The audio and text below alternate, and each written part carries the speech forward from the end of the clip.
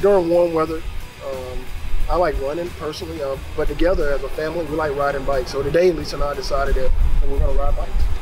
Yeah, and on days where he needs to run and I don't want to run, I follow him on the bike. So that way he can get his workout in, he can get his run, and I can follow along on the bike and we can both do it together.